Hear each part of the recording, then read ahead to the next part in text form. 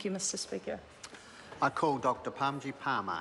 Thank you, Mr. Speaker. I'm taking a short call to support the Children, Young Persons and Their Families Advocacy Workforce and Age Settings Amendment Bill in its third reading.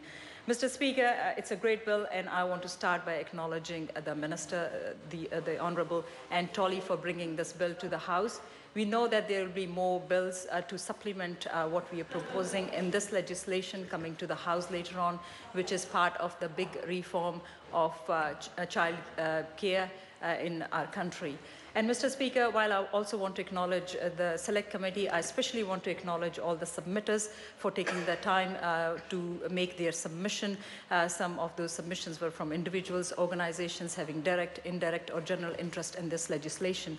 So overall, there has been a lot of support from organizations involved in the sector, which is really good to see. This bill is a great bill, which is to increase the age of care and protection from under 17 to under 18. And the other important component in this bill is that it also provides the opportunity to children to have their say, to have being heard, and this is at the individual and also at the system level, so that we can deliver better services for these children. Mr. Speaker, I also want to acknowledge the Youth Advisory Panel, because what I heard about the Youth Advisory Panel was really impressive. And these children, those who were on the Youth Advisory Panel, have gone through the experience of being in state care. So it was really good to see what they have experienced and how they would like us to transform a child, youth, and family system.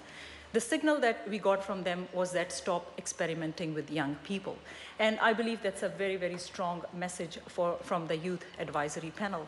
And that message that we got from the Youth Advisory Panel is actually supported by the report that we got from the expert panel. So I want to acknowledge them as well, because the report clearly said that the system is not centered around children.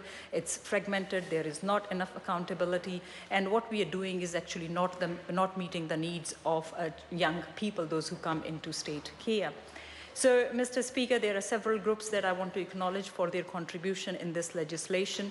As the previous speaker, Louisa Wall, spoke about increasing the age to 21, yes, that legislation will be coming to the House.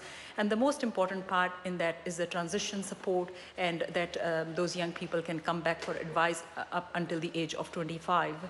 So in this whole process, Mr. Speaker, the important thing is that there has been a lot of engagement with stakeholders, which includes government agencies, NGOs, EV, young people, and caregivers. So it's a great bill, Mr. Speaker, that has support from sectors involved in this field.